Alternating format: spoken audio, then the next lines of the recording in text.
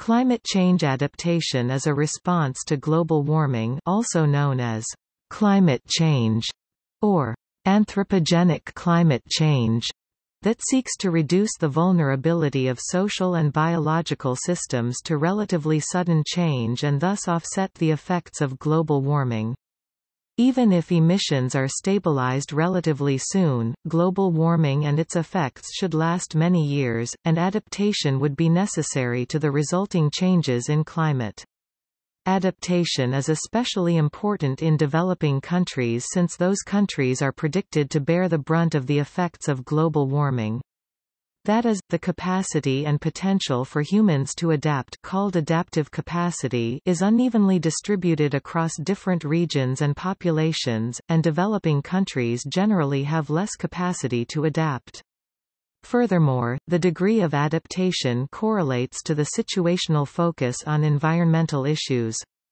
Therefore, adaptation requires the situational assessment of sensitivity and vulnerability to environmental impacts. Adaptive capacity is closely linked to social and economic development.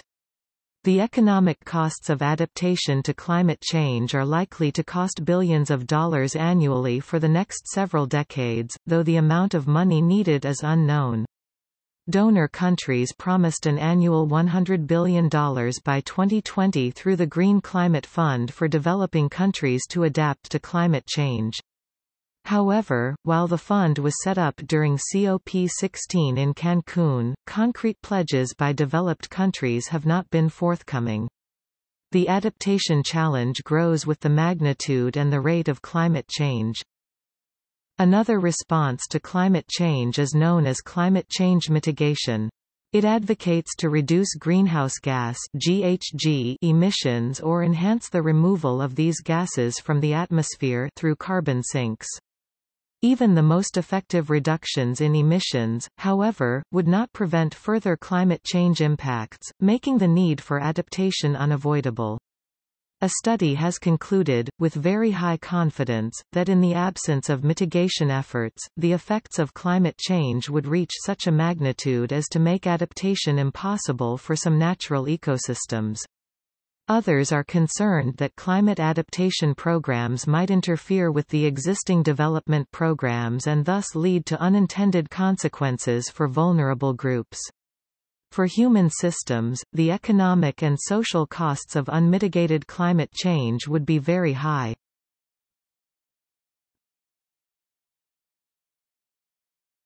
Topic: Effects of global warming.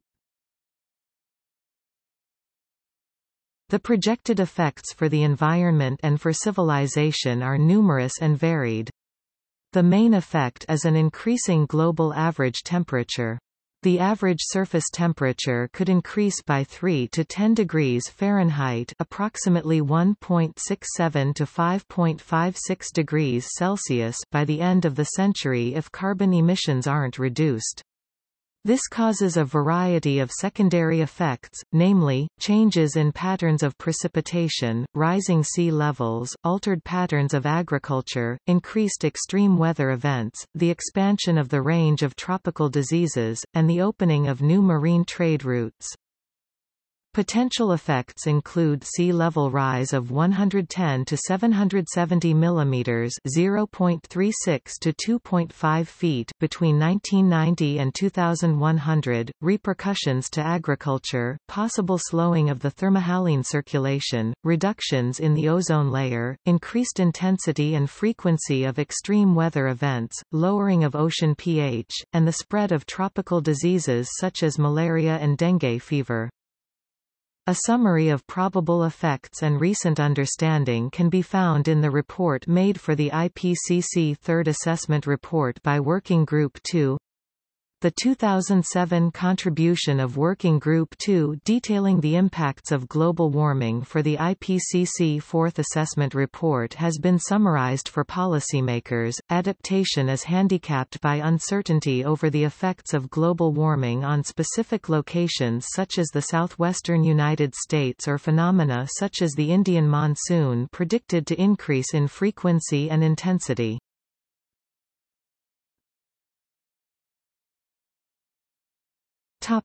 Complementary to mitigation.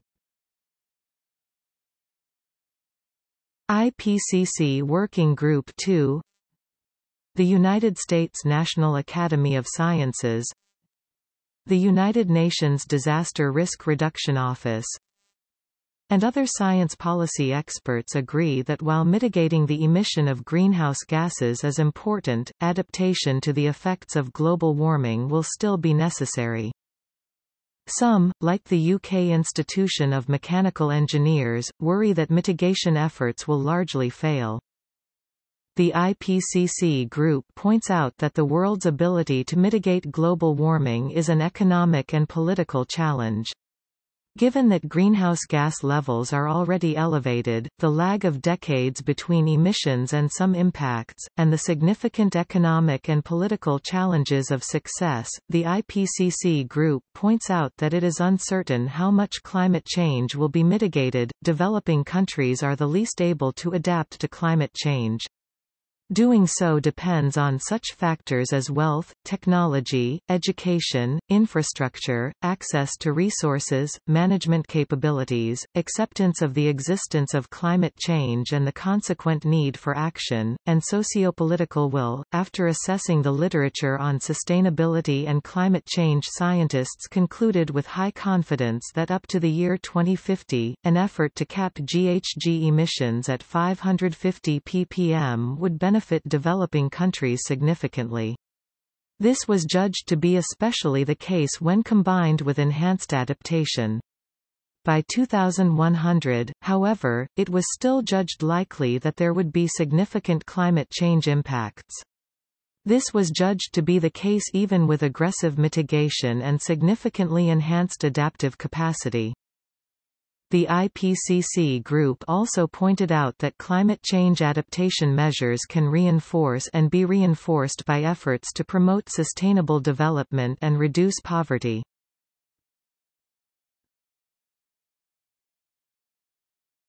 Topic: Costs and international funding.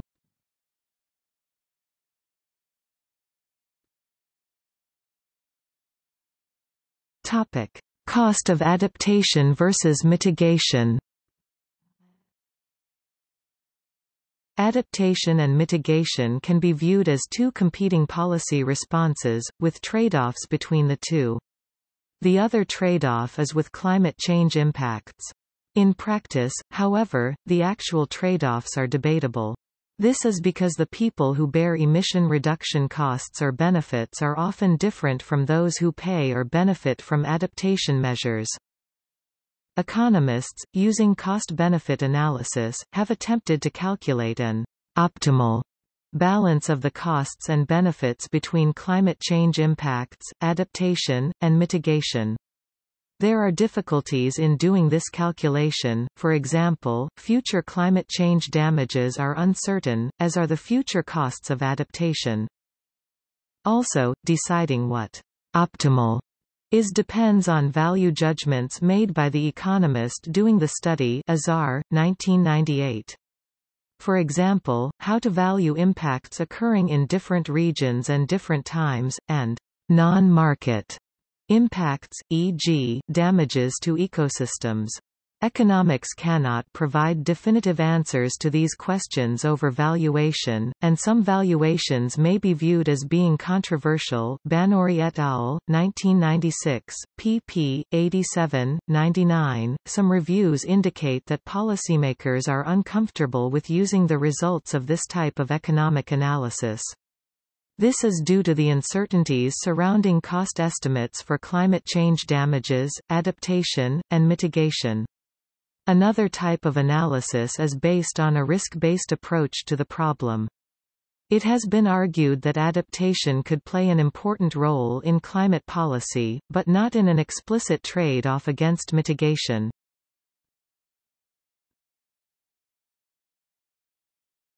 Topic: Cost estimates and international aid. Many scientists, policy makers, and the IPCC Fourth Assessment Report have agreed that disadvantaged nations need to do more to adapt to climate change, especially highly populated regions of developing countries with low adaptive capacity.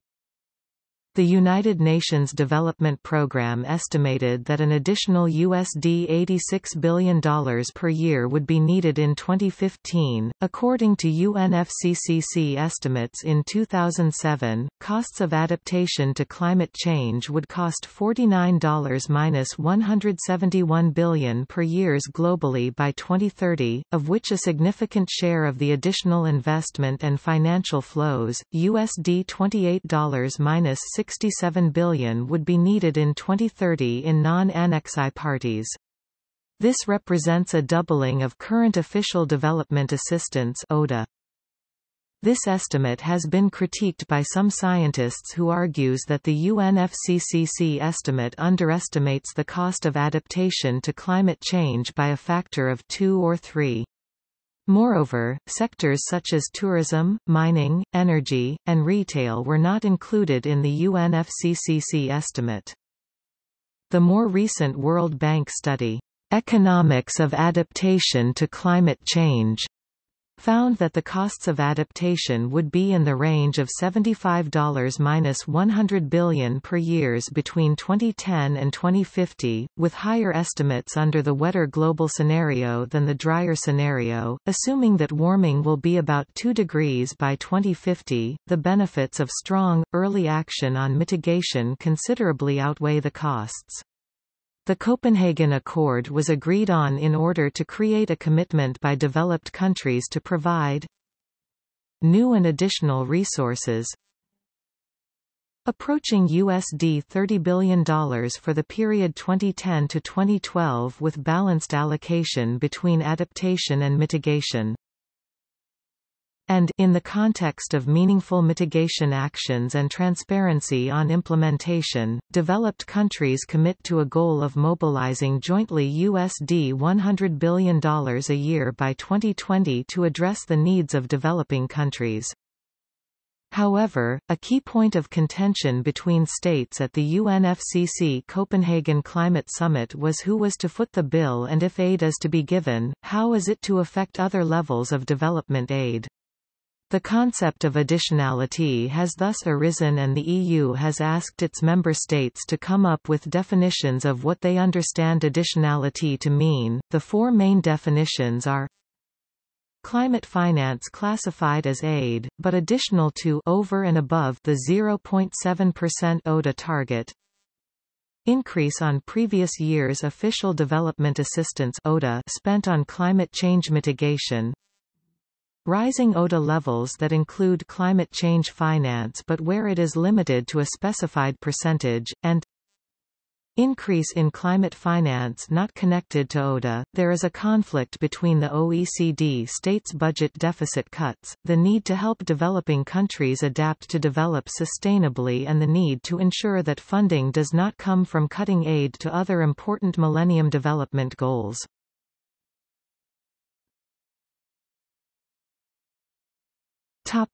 International aid mechanisms.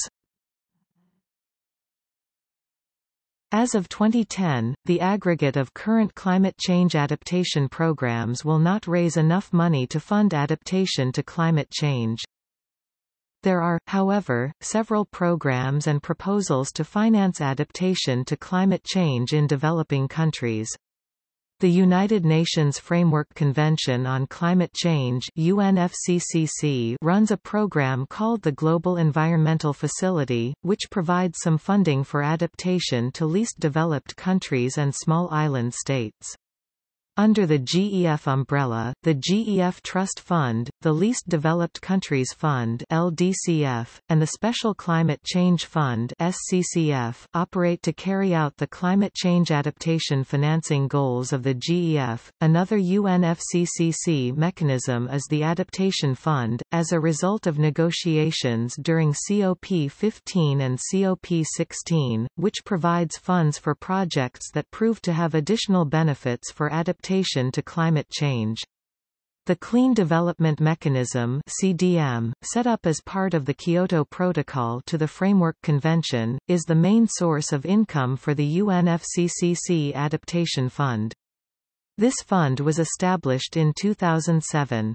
The CDM is subject to a 2% levy, which could raise between $300 million and $600 million over the 2008–12 period.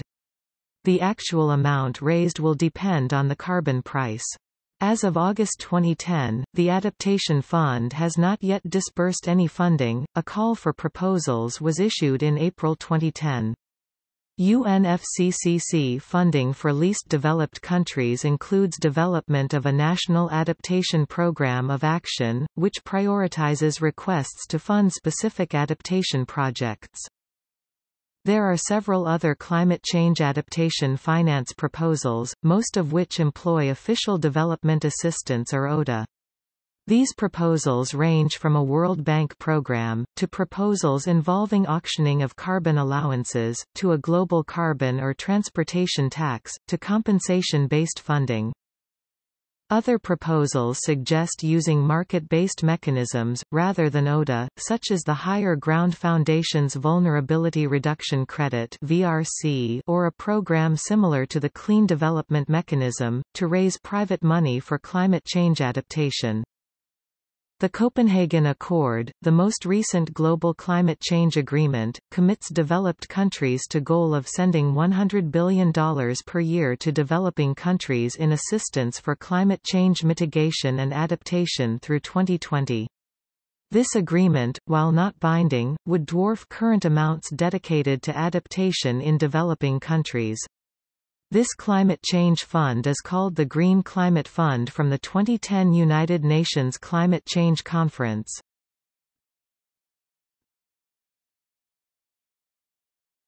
Topic: Integration with development aid. Many developing countries prioritize economic development over addressing the issue of climate change, as they are more concerned about pre-existing problems such as poverty, malnutrition, food insecurity, availability of drinking water, indebtedness, illiteracy, unemployment, local resource conflicts, and lower technological development.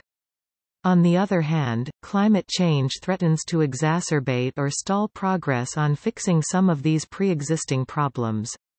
Advocates have thus proposed integrating climate change adaptation into poverty reduction programs.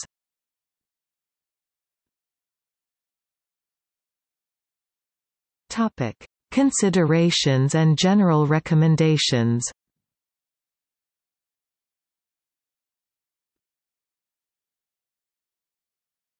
Topic: Principles for effective policy. Adaptive policy can occur at the global, national, or local scale, with outcomes dependent on the political will in that area. Sharaga and Gramsci identify 9 fundamental principles to be considered when designing adaptation policy. The effects of climate change vary by region. The effects of climate change may vary across demographic groups. Climate change poses both risks and opportunities. The effects of climate change must be considered in the context of multiple stressors and factors, which may be as important to the design of adaptive responses as the sensitivity of the change. Adaptation comes at a cost. Adaptive responses vary in effectiveness, as demonstrated by current efforts to cope with climate variability. The systemic nature of climate impacts complicates the development of adaptation policy. Maladaptation can result in negative effects that are as serious as the climate-induced effects that are being avoided. Many opportunities for adaptation make sense whether or not the effects of climate change are realized. Sharaga and Gramsci make it clear that climate change policy is impeded by the high level of variance surrounding climate change impacts as well as the diverse nature of the problems they face. Adaptation can mitigate the adverse impacts of climate change, but it will incur costs and will not prevent all damage. The IPCC points out that many adverse effects of climate change are not changes in the average conditions, but changes in the variation or the extremes of conditions.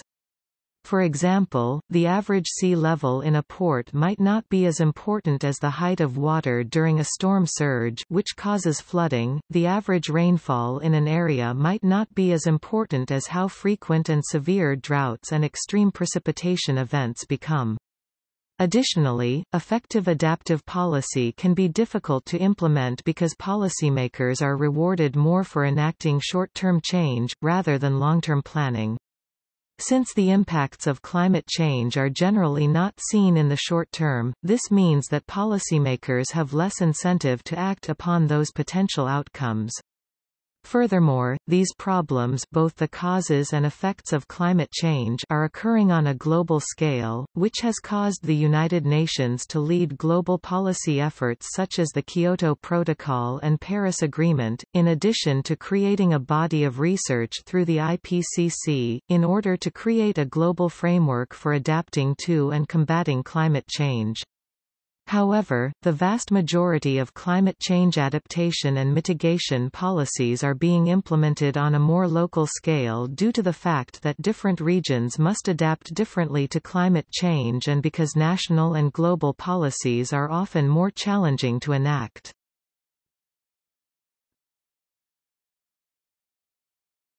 Topic: Criteria for assessing responses. James Titus, project manager for sea level rise at the U.S. Environmental Protection Agency, identifies the following criteria that policymakers should use in assessing responses to global warming. Economic efficiency – will the initiative yield benefits substantially greater than if the resources were applied elsewhere?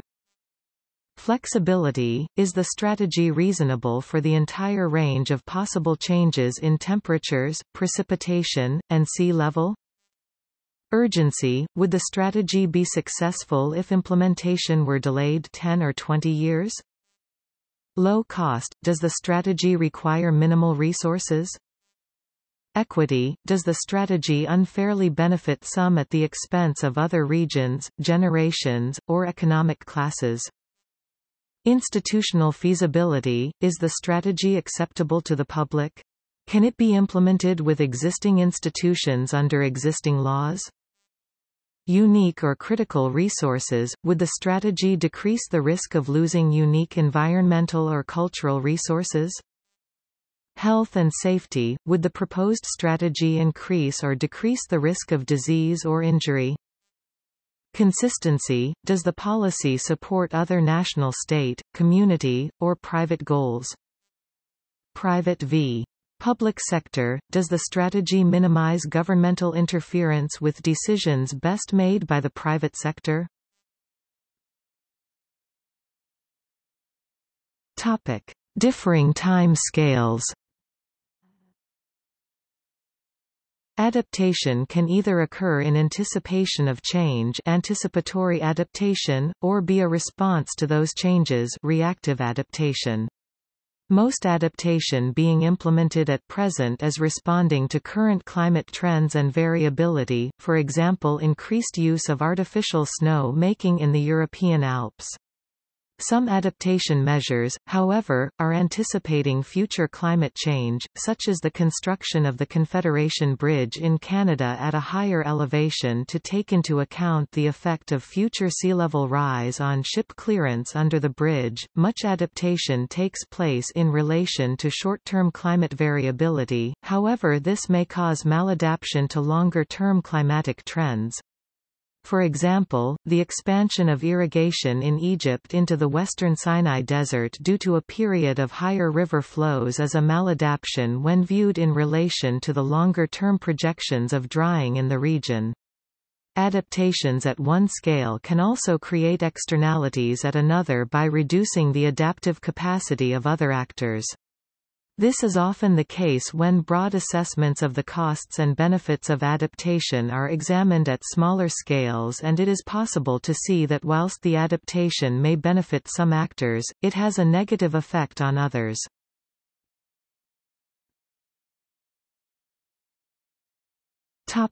Traditional coping strategies. People have always adapted to climatic changes, and some community coping strategies already exist, for example changing sowing times or adopting new water-saving techniques.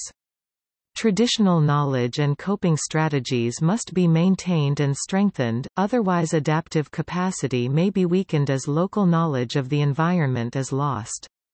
Strengthening these local techniques and building upon them also makes it more likely that adaptation strategies will be adopted, as it creates more community ownership and involvement in the process. In many cases, however, this will not be enough to adapt to new conditions which are outside the range of those previously experienced, and new techniques will be needed. The incremental adaptations which were being implemented are now insufficient as the vulnerabilities and risks of climate change have increased. This causes a need for transformational adaptations which are much larger and costlier. Current development efforts are increasingly focusing on community-based climate change adaptation, seeking to enhance local knowledge, participation and ownership of adaptation strategies.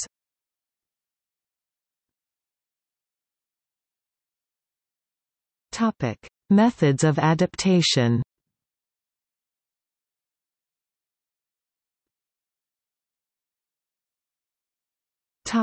Local adaptation efforts.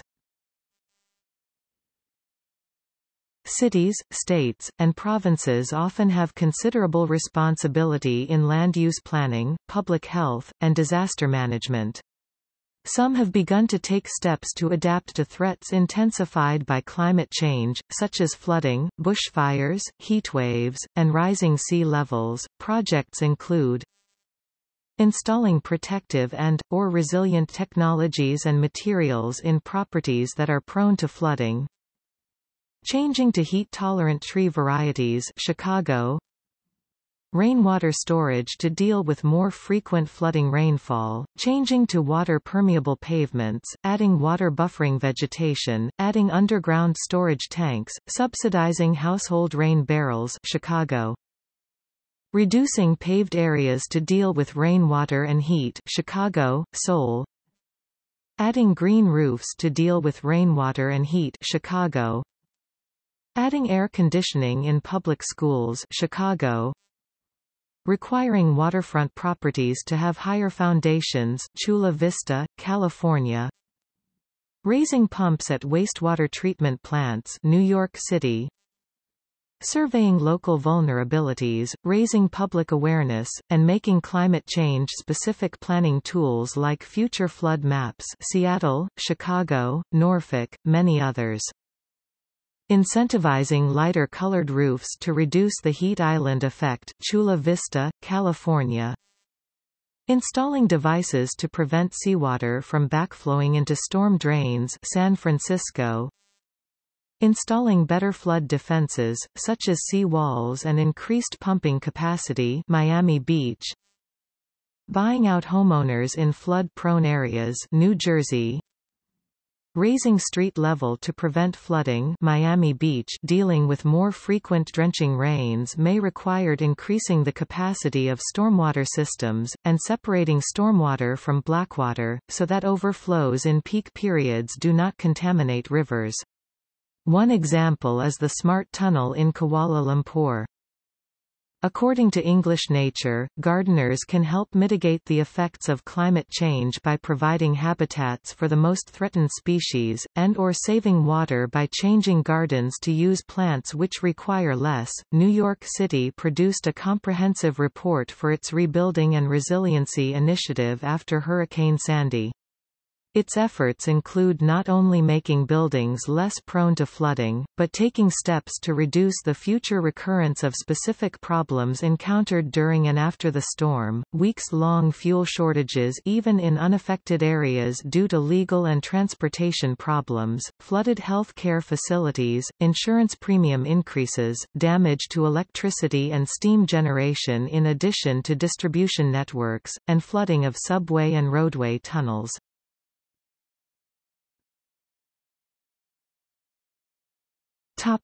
Enhancing adaptive capacity.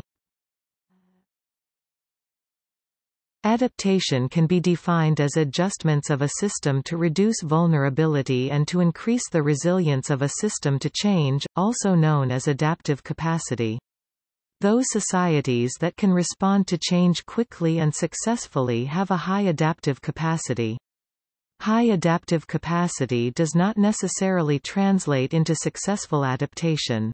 For example, the adaptive capacity in Western Europe is high, and the risks of warmer winters increasing the range of livestock diseases was well documented, but many parts of Europe were still badly affected by outbreaks of the bluetongue virus in livestock in 2007. Adaptive capacity is the ability of a system, human, natural or managed, to adjust to climate change, including climate variability and extremes, to moderate potential damages, to take advantage of opportunities, or to cope with consequences. Unmitigated climate change, i.e., future climate change without efforts to limit greenhouse gas emissions, would, in the long term, be likely to exceed the capacity of natural, managed and human systems to adapt. It has been found that enhanced adaptive capacity would reduce vulnerability to climate change. Activities that enhance adaptive capacity are essentially equivalent to activities that promote sustainable development. These activities include improving access to resources, reducing poverty, lowering inequities of resources and wealth among groups, improving education and information, improving infrastructure, improving institutional capacity and efficiency, promoting local indigenous practices, knowledge, and experience. Others have suggested that certain forms of gender inequity should be addressed at the same time, for example women may have participation in decision-making, or be constrained by lower levels of education. Researchers at the Overseas Development Institute found that development interventions to increase adaptive capacity have tended not to result in increased agency for local people. They argue that this should play a more prominent part in future intervention planning because agency is a central factor in all other aspects of adaptive capacity. Asset holdings and the ability to convert these resources through institutional and market processes are central to agency.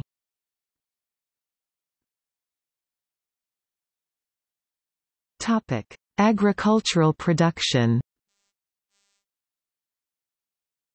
A significant effect of global climate change is the altering of global rainfall patterns, with certain effects on agriculture.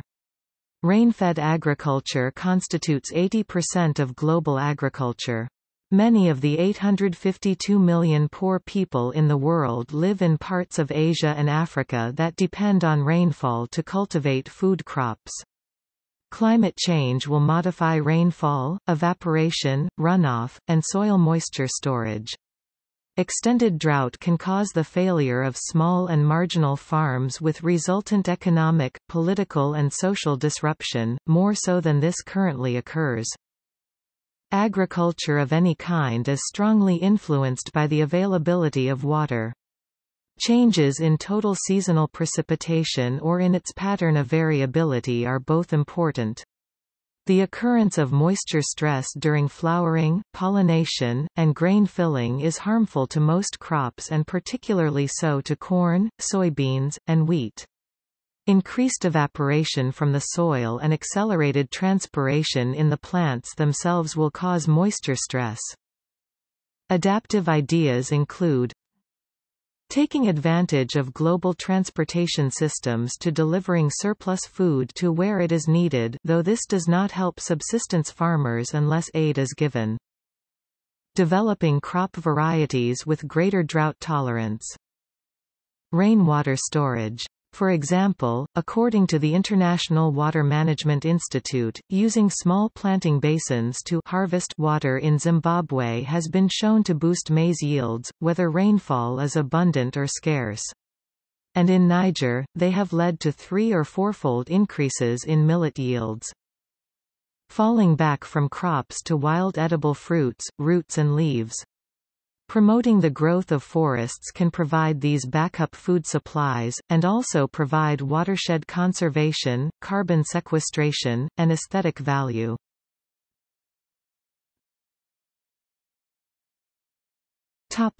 More spending on irrigation.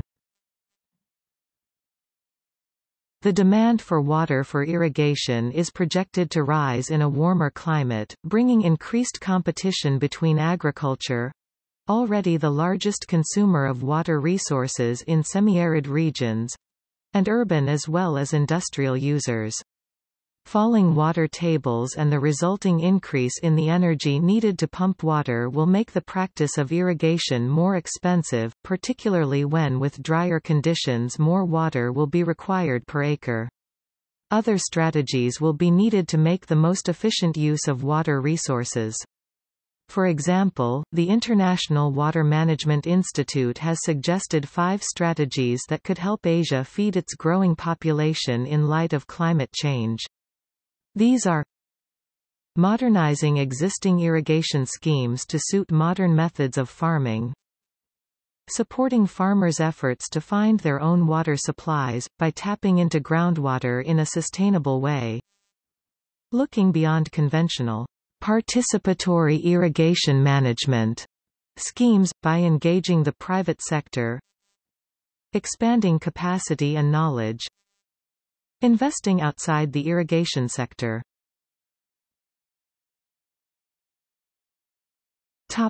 Weather control.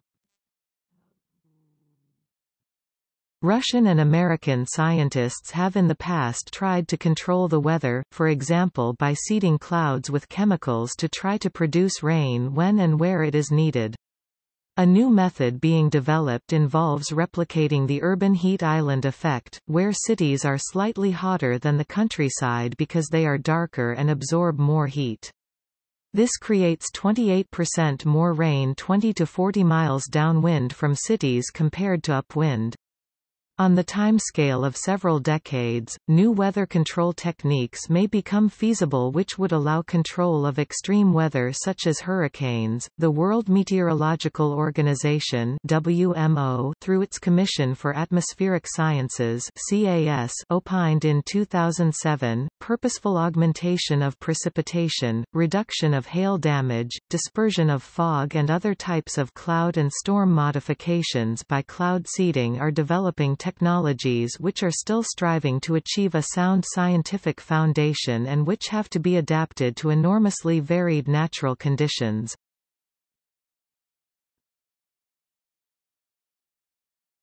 Topic: Damming glacial lakes. Glacial lake outburst floods may become a bigger concern due to the retreat of glaciers, leaving behind numerous lakes that are impounded by often weak terminal moraine dams.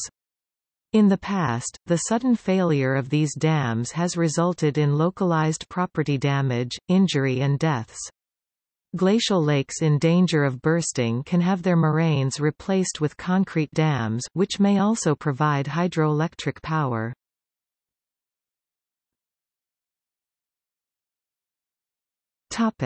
Geoengineering. IPCC 2007 concluded that geoengineering options, such as ocean fertilization to remove CO2 from the atmosphere, remained largely unproven. It was judged that reliable cost estimates for geoengineering had not been published. The Royal Society 2009 published the findings of a study into geoengineering. The authors of the study defined geoengineering as a deliberate large-scale intervention in the Earth's climate system, in order to moderate global warming. According to the study, the safest and most predictable method of moderating climate change is early action to reduce GHG emissions. Scientists such as Ken Caldera and Paul Crutzen suggest techniques such as solar radiation management may be seen as an adaptation to global warming.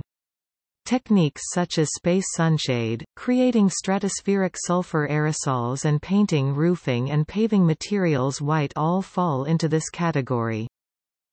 Hydrological geoengineering, typically seeking to preserve sea ice or adjust thermohaline circulation by using methods such as diverting rivers to keep warm water away from sea ice, or tethering icebergs to prevent them drifting into warmer waters and melting. Though this is an adaptation technique, if it prevents Arctic methane release it would also be classified as mitigation.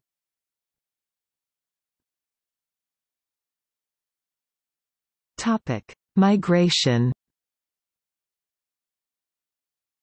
Migration frequently requires would-be migrants to have access to social and financial capital, such as support networks in the chosen destination, and the funds or physical resources to be able to move.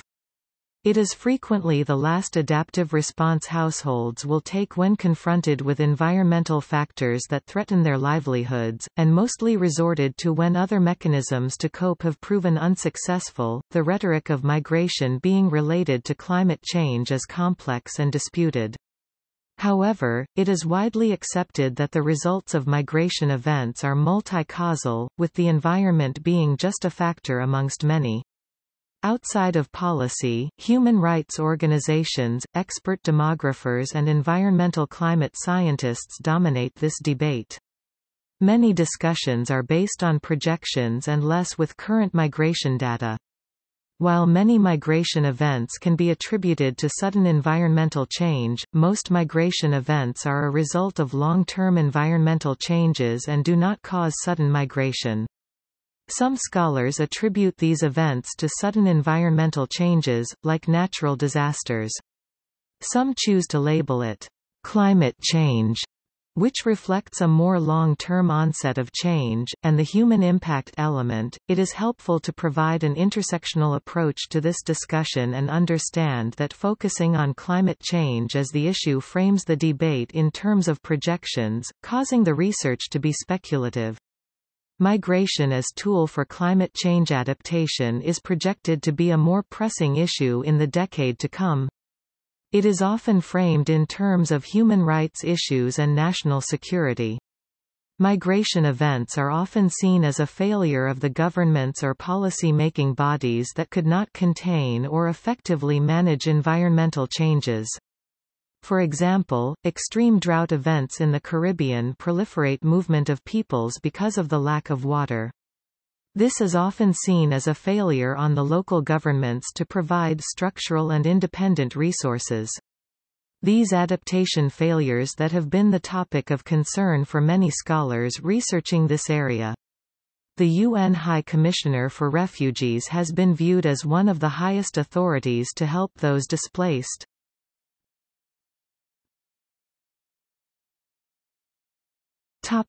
Insurance. Insurance spreads the financial impact of flooding and other extreme weather events. Although it can be preferable to take a proactive approach to eliminate the cause of the risk, reactive post-harm compensation can be used as a last resort. Access to reinsurance may be a form of increasing the resiliency of cities. Where there are failures in the private insurance market, the public sector can subsidize premiums. A study identified key equity issues for policy considerations. Transferring risk to the public purse does not reduce overall risk. Governments can spread the cost of losses across time rather than space. Governments can force homeowners in low-risk areas to cross-subsidize the insurance premiums of those in high-risk areas. Cross-subsidization is increasingly difficult for private sector insurers operating in a competitive market. Governments can tax people to pay for tomorrow's disaster. Government-subsidized insurance, such as the U.S. National Flood Insurance Program, is criticized for providing a perverse incentive to develop properties in hazardous areas, thereby increasing overall risk. It is also suggested that insurance can undermine other efforts to increase adaptation, for instance through property-level protection and resilience. This behavioral effect may be countered with appropriate land use policies that limit new construction where current or future climate risks are perceived and/or encourage the adoption of resilient building codes to mitigate potential damages.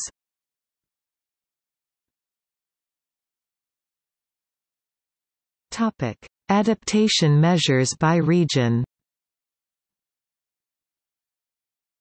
The Netherlands, along with the Philippines and Japan and United Nations Environment, launched the Global Center of Excellence on Climate Adaptation in 2017. Numerous countries, including Australia, have held inquiries into and have planned or started adaptation measures.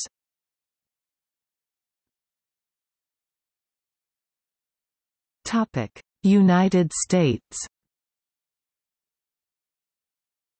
The state of California has also issued a document titled 2009 California Climate Adaptation Strategy Discussion Draft that summarizes the best-known science on climate change impacts in 7 specific sectors and provides recommendations on how to manage against those threats. Within the state of Florida, 4 counties Broward, Miami-Dade, Monroe, Palm Beach have created the Southeast Florida Regional Climate Change Compact in order to coordinate adaptation and mitigation strategies to cope with the impact of climate change on the region. Poorer communities have gotten help with climate adaptation in places like Bangladesh as well. The Commonwealth of Massachusetts has issued grants to coastal cities and towns for adaptation activities such as fortification against flooding and preventing coastal erosion. New York State is requiring climate change be taken into account in certain infrastructure permitting, zoning, and open space programs, and is mapping sea level rise along its coast. After Hurricane Sandy, New York and New Jersey accelerated voluntary government buyback of homes in flood-prone areas. New York City announced in 2013 it planned to spend between $10 and $20 billion on local flood protection, reduction of the heat island effect with reflective and green roofs, flood hardening of hospitals and public housing, resiliency in food supply, and beach enhancement, rezoned to allow private property owners to move critical features to upper stories, and required electrical utilities to harden infrastructure against flooding. Study of a large storm barrier spanning the entire harbor was previously proposed by the Governor of New York, but was dismissed in the city's plans. In 2019, a $19.1 billion disaster relief bill was approved by the Senate. The bill should help the victims of extreme weather that was partly fueled by climate change.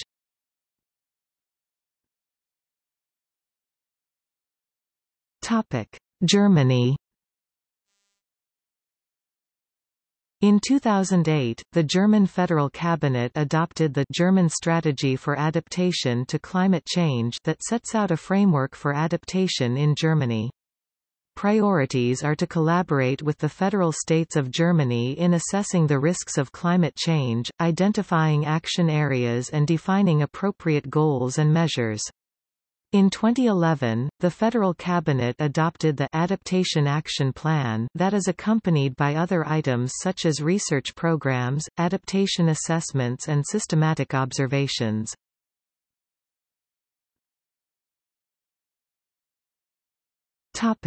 Bangladesh. In 2018, the New York Wild Film Festival gave the Best Short Film award to a 12-minute documentary, titled Adaptation Bangladesh, Sea Level Rise. The film explores the way in which Bangladeshi farmers are preventing their farms from flooding by building floating gardens made of water hyacinth and bamboo.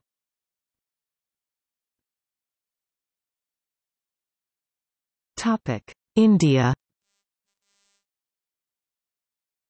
An ice stupa designed by Sonam Wangchuk brings glacial water to farmers in the Himalayan desert of Ladakh, India.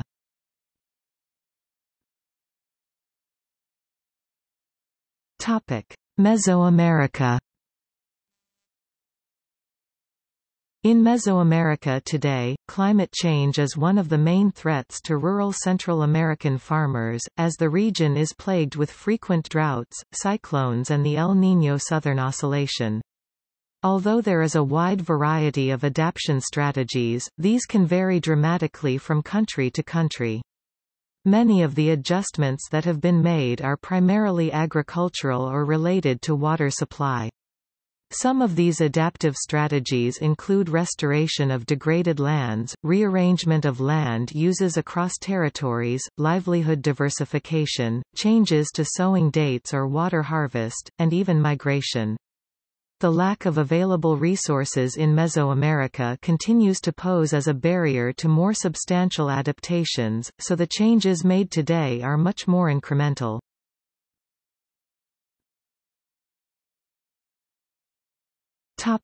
Nepal.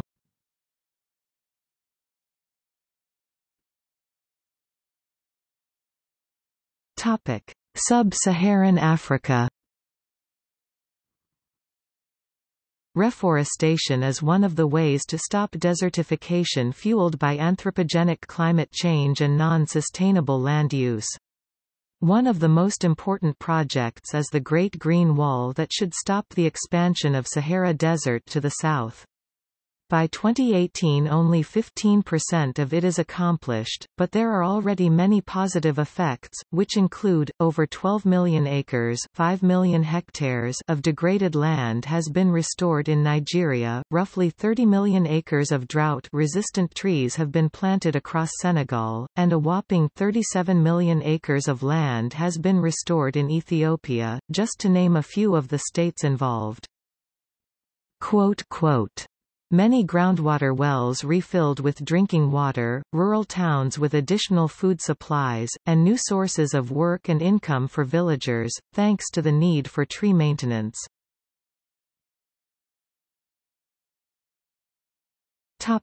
Opposition to adaptation. According to Al Gore, writing in 1992 in Earth in the Balance, adaptation represented a kind of laziness, an arrogant faith in our ability to react in time to save our skins. Climate commentator David Roberts has written that mitigation and adaptation are necessary at this point. But for every day mitigation is delayed, the need for adaptation grows. Which is problematic because adaptation is more expensive and requires bigger government than mitigation.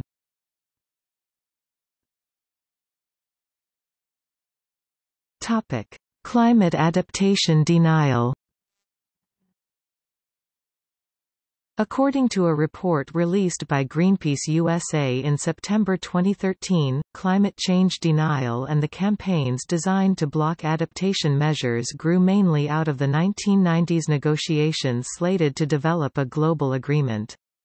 During these talks, a number of lobby groups were established with an objective of developing doubt within policymakers and the media through the use of publications in the guise of true science. This tactic, similar to those of large tobacco companies, was utilized by the lobby groups in the hopes of delaying action and blurring the lines between the valid scientific efforts to challenge climate change findings and those designed to merely undermine the credibility of the scientific community. This strategy feeds into the uncertainty argument and develops an impression of debate through references to the uncertainty of scientific findings that exist in any research model. Additional tactics that the lobbyist groups have used include releasing non-stories manufactured from stolen emails and communications plans to develop more media coverage of the uncertainty argument.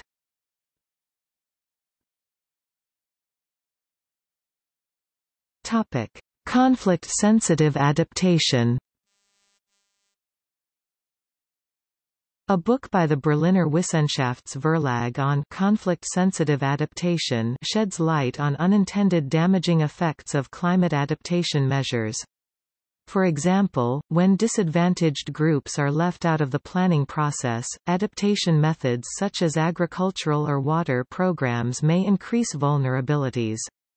The book draws on findings from Africa and outlines how conflict-sensitive adaptation activities should look that are cognizant of the conflict effects adaptation may have.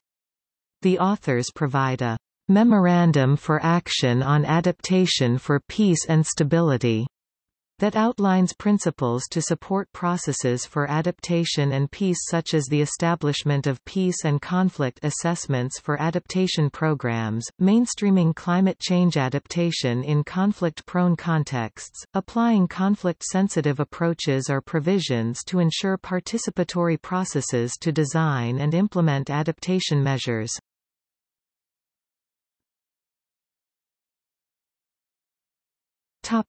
See also: Climate bond, Climate change denial, Climate vulnerability monitor, Effects of climate change on humans, ICLEI Local Governments for Sustainability, ICLEI Local Governments for Sustainability USA, Large Cities Climate Leadership Group, Climate resilience.